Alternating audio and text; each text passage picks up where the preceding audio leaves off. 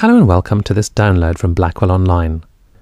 My name is George Miller, and my guest today is Ben Goldacre, scourge of homeopaths, nutritionists, and whole armies of those who practice what he calls bad science. I suggested to Ben that what he was interested in was less the individual practitioners of bad science, entertaining though his exposure of them is, and more what they indicate about the general status of evidence-based science in our culture.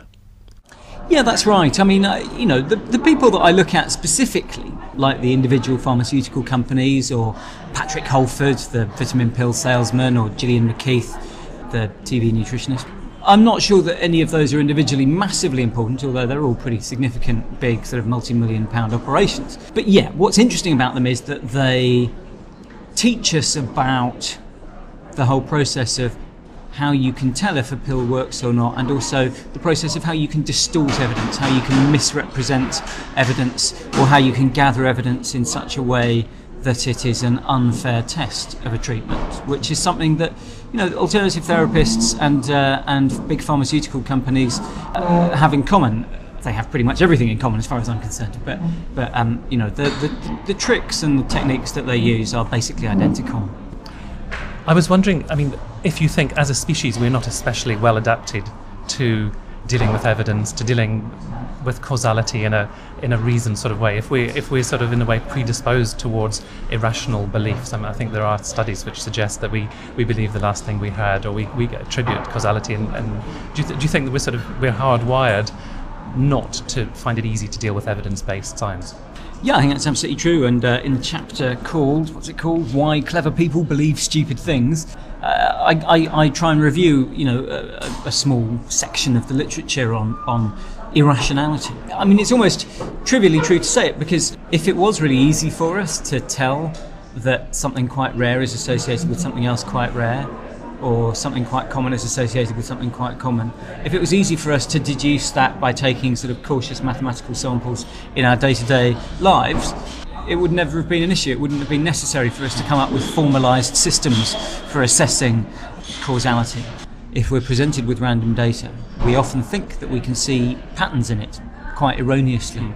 And when we're as flawed on something as basic as, is there actually a pattern here at all, let alone what is the explanation for that pattern, then that seems to me to be very strong evidence, a very strong argument for the fact that we need to have, specific systems for measuring things and deciding if A causes B or prevents B, or is completely unrelated to B. One of my favourite lines in the book is, the plural of anecdote is not data, but that's a very prevalent attitude, isn't it?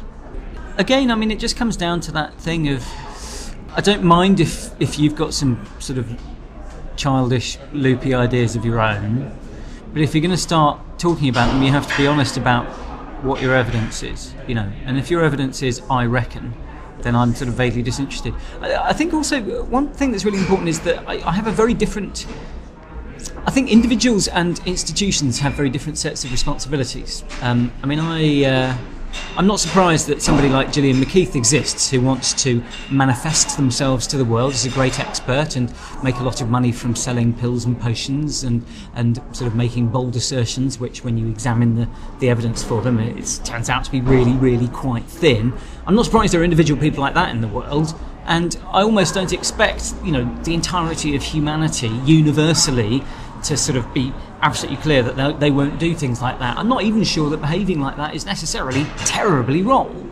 But I do think that Channel 4, as a broadcasting corporation who, have to apply publicly to get hold of a limited amount of airspace and bandwidth that we allow them to broadcast to the nation, and they shepherd ideas into our living rooms, I think they have a very different set of responsibilities. They have an obligation, to my mind, to be much more cautious about the veracity of the things they bring to the public. So similarly, I'm not surprised that there are individual parents who are worried that MMR causes autism, and I'm not surprised that there are individual academics, well, just one really, Andrew Wakefield, who say, I think MMR causes autism on the basis of very, very weak and arguably pretty flawed evidence. I don't think that people like Andrew Wakefield should be legislated against or silenced.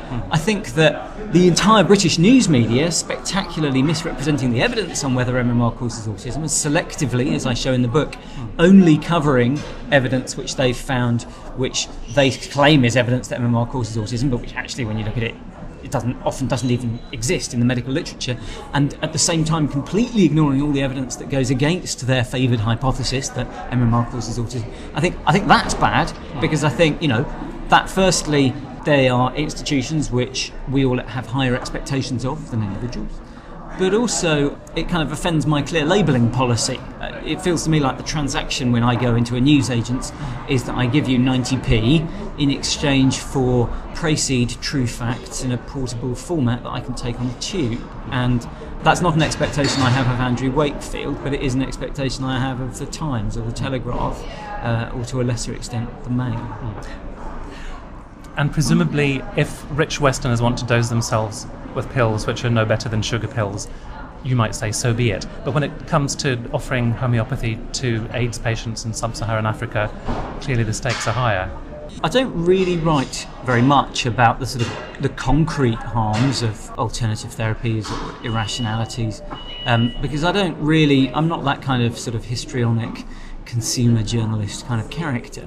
And to me, it's for the most part, talking about quacks is really, they're a kind of teaching tool for talking about the basics of evidence-based medicine. I mean, homeopathy really is the perfect tool for teaching how do we do a trial and what are the pitfalls, because it's the perfect example of exactly what you're trying to avoid in evidence-based medicine. Homeopathy is a sugar pill which appears to perform better than a sugar pill because of cherry-picking the literature, people only quoting the positive studies and ignoring the negative ones, because of people doing unfair tests, where they're doing tests in a way that it's biased structurally, so that it's more likely to give a positive result for the homeopathic sugar pill rather than the placebo-controlled sugar pill. And these are problems which happen in all forms of clinical trial, and which happen to an equal extent in the pharmaceutical industry's trials, except they can't get away with using quite such easy and obvious fudges that the homeopathy literature betrays.